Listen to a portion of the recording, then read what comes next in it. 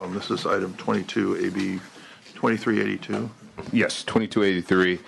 A recent report published by the Office of Attorney General reported that poverty was a significant cause for poor school attendance while retaining the requirement that children attend school. AB 2382 would do the following: end truancy double penalty for poor families, require the county prior to sanctioning benefits to consider families' efforts to comply with the district's attendance correction plan, and 3, to standardize the definition of regular school attendance. Current law requires that a family on CalWORK's basic needs grant be reduced when children are not regularly attending schools. Additionally, newly implemented school attendance review board process also allows for truancy penalties. This double penalty increases the likelihood of hardships and instability in the family and reduces the likelihood of children attending school regularly.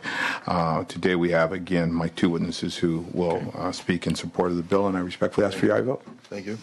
Witnesses, please. Good afternoon. My name is Michelle Stoll-Parvensky with Children's Defense Fund California. We are proud to co-sponsor this bill. In California, 1 in 4 Californian children are poor, and we know that poverty stacks the odds against children. Education is one of the best pathways out of poverty, and we need to make sure our children are in school.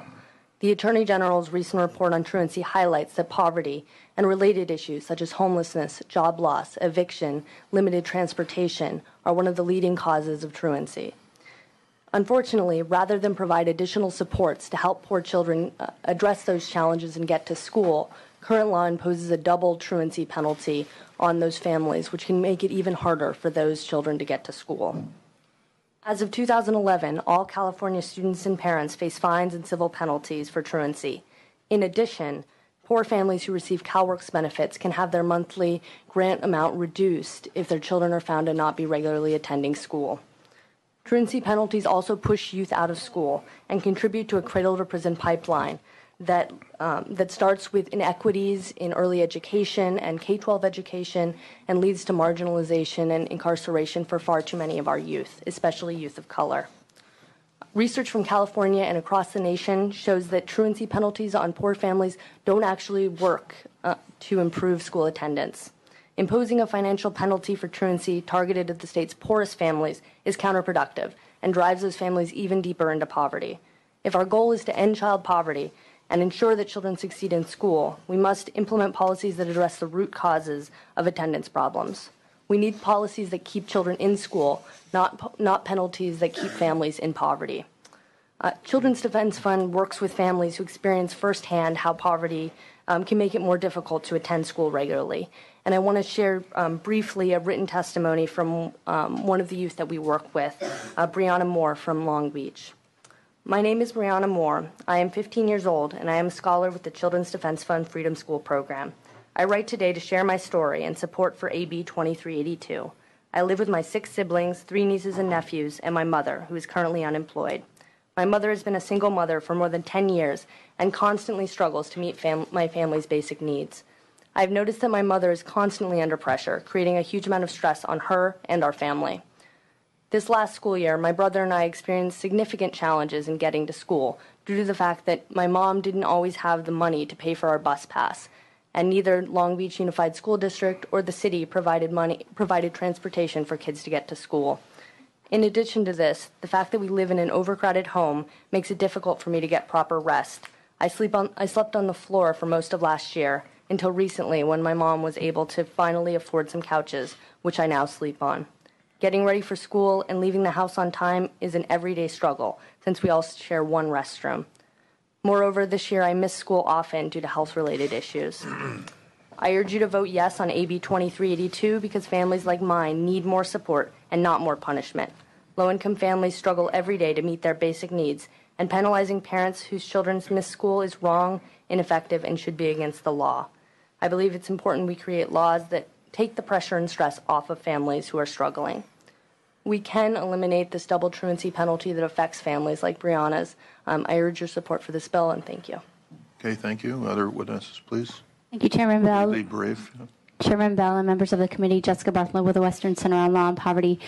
We are also a co-sponsor of the bill. Just to add to what was already stated, I want to point out that the implementation of this CalWORKs truancy is very uneven across the state of California. In our survey of several counties, over almost 20 counties, what we found was that the definition of regularly attending ranged from 3 days missing school to 19 days of missing school.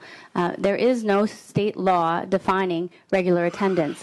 We know that kids both in urban areas and rural areas where there is no busing, where transportation can be difficult and people don't have money for gas, these kids in rural areas have especially high truancy rates.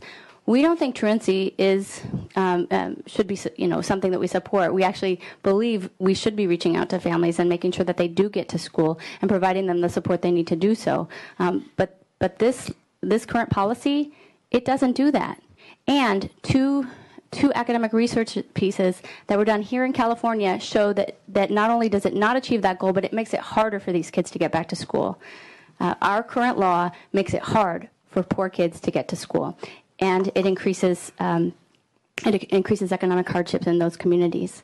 It's unevenly applied across the state. It's unfair. It's unjust, and it doesn't work. It should be repealed, and we appreciate your vote. Okay, Thank other you. witnesses. Yeah, Kevin Aslan, Coalition of California Welfare Rights Organizations. This statute was enacted in 1996 when there was no Ed Code truancy statute. So now we have a double penalty. And this impacts a lot of poor kids in that they end up living at 19% of the supplemental poverty level once they've been subjected to this punitive sanction. We urge an aye vote. Thank you. Yes. Hi, Jackie Ruthheiser with the California Alliance of Child and Family Services, representing 115 nationally accredited private nonprofit organizations, and we strongly support the bill.